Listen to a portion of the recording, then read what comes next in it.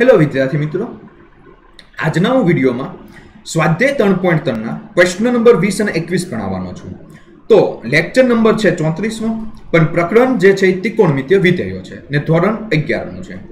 હવે આગળ વધીએ તો 20મો દાખલાની રકમ છે sin x - sin 3x આપ્યું છે ને છેદમાં sin square x - cos square x આપ્યું છે ને બરાબર મારે 2 sin x સાબિત કરવાનું છે। તો સૌથી પહેલા તો હું LHS લખી નાખીશ કે sin x minus sin 3x ના છેદમાં sin square x minus cos square x। હવે આ બંનેમાંથી માઈનસ સામાન્ય કાઢી લઈશ, કારણ કે અહીંયા જે મોટો ખૂણો હોય ને એમાં પહેલા રાખવો છે, એટલે sin 3x minus sin x છેદમાં cos square x minus sin square x। બંને જે માઇનસ માઇનસ એ ઉડી ગયા એટલે આપણે લખતા નથી। હવે અહીંયા ફોર્મ્યુલા મૂકીએ કે 2 cos 3x plus x by 2 અને sin માં ખૂણાની બાદબાકી કરીએ અને બે વડે ભાગી નાખીએ। cos square x minus sin square x એટલે સૂત્ર મેં તમને લખાયું હતું, cos 2x થાય છે, એટલે કે હવે 2 cos, હવે અહીંયા 4x by 2 છે એટલે કે બે વડે ભાગો એટલે 2x વધ્યા, sin માં અહીંયા 2x by 2 એટલે કે x છેદમાં તો cos 2x છે, cos 2x પણ જતા રહ્યા તો 2 sin x બરાબર RHS, જે આપણે સાબિત કરવાનું છે તે છે। 21મો દાખલો પણ આપ્યો છે કે cos 4x plus cos 3x ને plus cos 2x આપ્યું છે ને છેદમાં sin 4x plus sin 3x ને plus sin 2x બરાબર આપણે cot 3x સાબિત કરવાનું છે।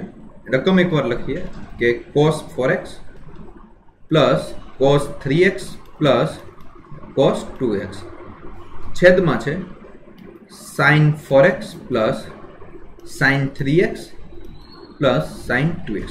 હવે જો અહીંયા 4x plus 3x લો તો 7/2 મજા નથી આવતી, પણ 4x સૌથી મોટો અને સૌથી નાનો ખૂણો લેવાનો, એમાં સૂત્ર મૂકવાનું, એટલે એને પહેલા ભેગા કરી દઈએ કે cos 4x plus cos 2x plus cos 3x છે છેદમાં sin 4x plus sin 2x plus sin 3x। હવે આમાં હું સૂત્ર મૂકું એટલે કે 2 cos 4x plus 2x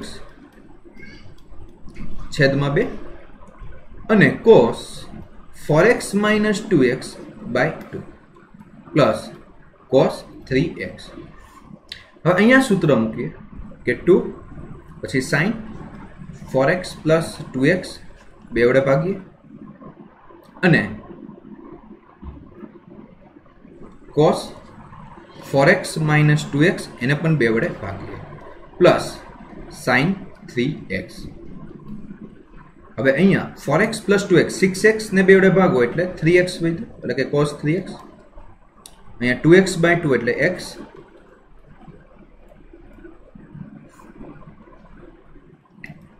અહીંયા 6x by 2 એટલે 3x, cos અહીંયા 2x by 2 છે એટલે x પ્લસ sin 3x।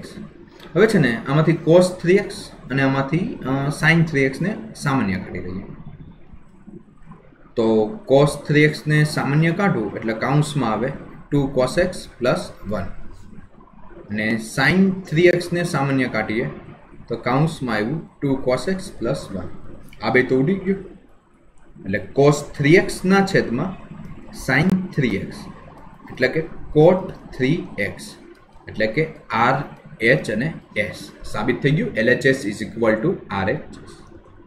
તો હવે પછી કયો લેક્ચર જોઈશું તો લેક્ચર નંબર 35, પણ એનું નોટિફિકેશન મેળવવા માટે આજે જ તમે યુટ્યુબ ચેનલને સબસ્ક્રાઇબ કરો।